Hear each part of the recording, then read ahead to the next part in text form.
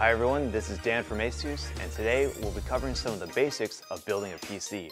I'll walk you through the process from start to finish, show you some helpful tips, and help you avoid some common mistakes.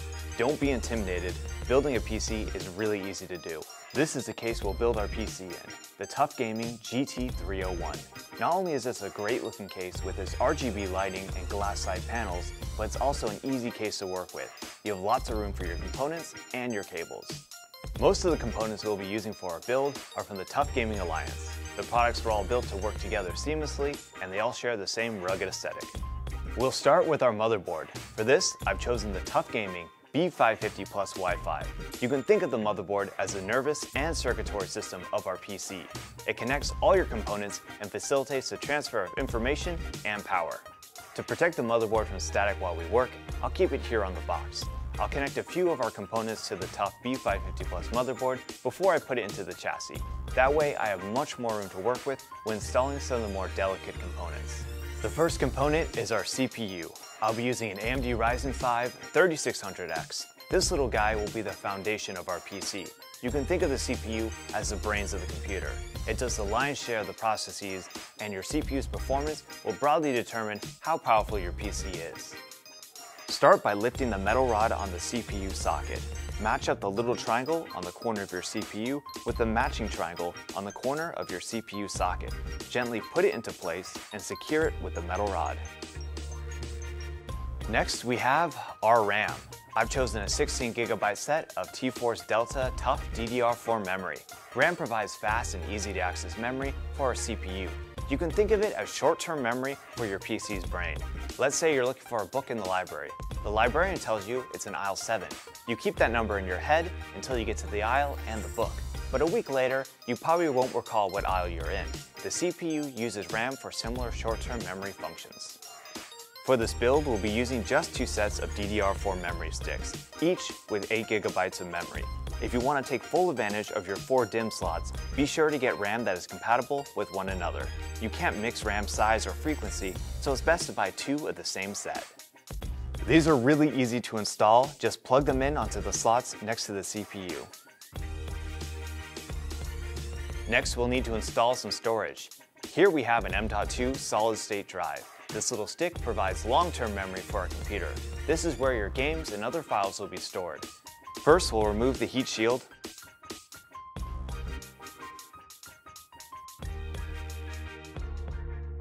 Then we'll insert our M.2 drive at a 45-degree angle.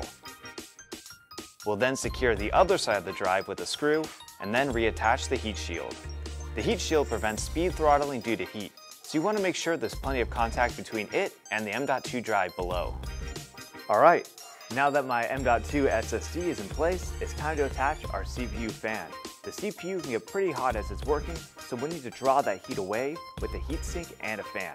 To better facilitate that transfer of heat energy away from the CPU, we'll need a thin layer of thermal paste. I'll be using the stock AMD fan. Your CPU fan should come out of the box with a pre-applied layer of thermal paste, but since I'm reusing this from a previous build, I'll need to apply a new layer myself.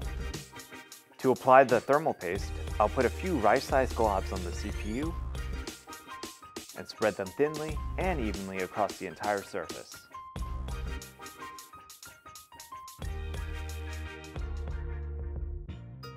With that nicely applied, I'll secure our cooler to the CPU.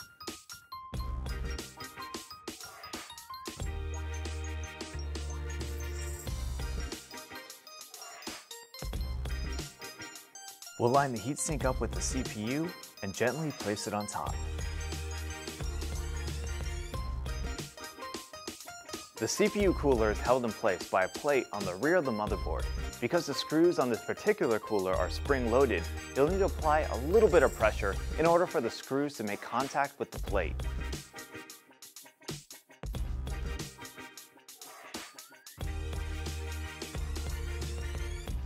After the cooler is secured, I'll plug the power cable into the motherboard's CPU fan header near the top of the board.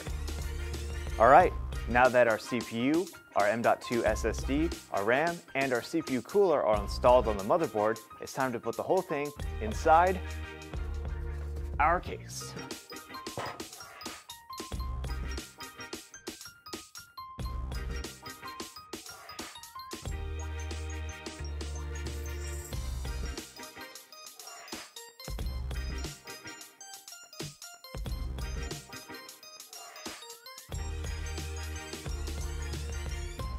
Alright, before we install the motherboard, I'm going to pump the brakes really quick. First, we need to put in our I/O panel. This is something that's really easy to forget and something you probably won't discover until you're just about finished building. That means you'll have to go back and undo a lot of your hard work. So let's put this in before we forget. With the I/O firmly in place, we can set down the motherboard and secure it in.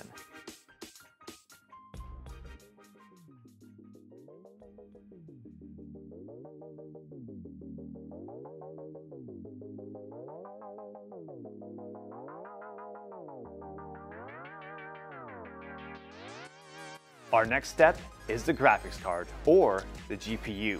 This component performs the visual and 3D processing you need for gaming. While the CPU is a general-purpose processor, the GPU is built to process visuals faster and connect to your display devices seamlessly. We've chosen the Tough Gaming GeForce RTX 2060 Overclock Edition for our build. Installing your GPU is very much like installing RAM, but due to its size, we'll need a bit more support. Remove these brackets on the rear first. This is where most of the weight will be supported.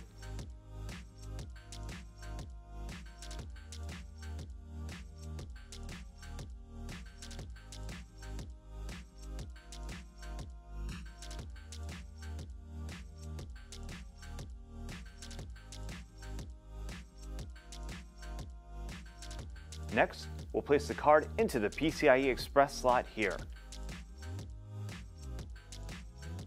When you hear a click, you know it's in. Lastly, we'll screw the bracket screws back in to hold it in tight.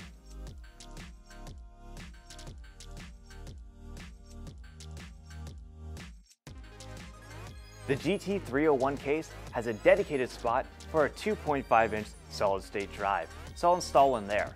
This is just a different kind of storage than our M.2 drive that we installed earlier.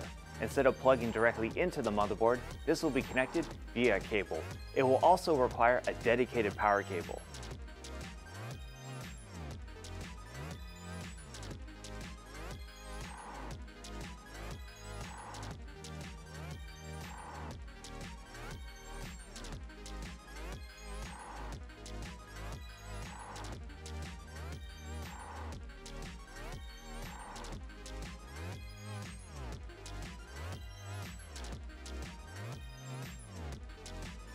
It's about time we put in our power supply.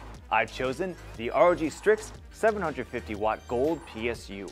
This will act as the mouth and stomach of our computer. It takes in power and converts it into a form that can be utilized by your various components. With this particular chassis, we want to make sure that all our necessary power cables are plugged into the PSU before we install it. It will be pretty difficult to plug them in after the PSU is in place.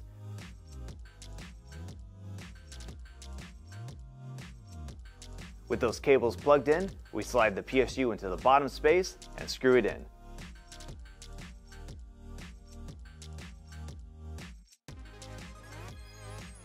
With that installed, we can start wiring everything together. You want to be really neat with your wiring. You want a cool looking PC, not a whole jungle of cables. But more importantly, a neat PC will be a lot easier to cool. Your fans will be able to keep the air circulated better if there's more open space. I can show you how I'm wiring this particular PC, but it'll be different for you based on your components and your case. Just remember to keep things neat and use plenty of zip ties to bundle cables together.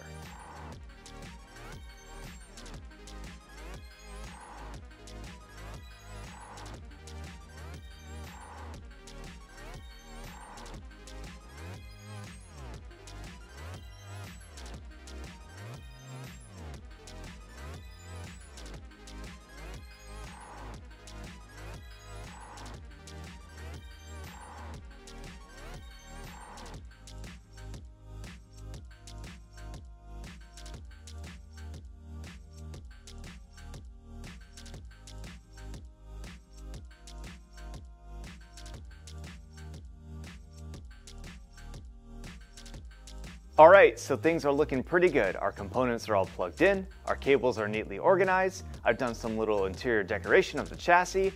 The moment of truth is upon us. Let's see if it turns on. One click. There we go, listen to her purr, it's working! Looks like we're all set to start loading up games. So as you can see, Building a PC is easy to do and very rewarding. If you're new to PC DIY, I recommend sticking with the Tough Gaming Alliance components. You get a unified look and an easy building experience. Thanks for watching. Be sure to like and subscribe for more content from ASUS, and happy PC DIY build day.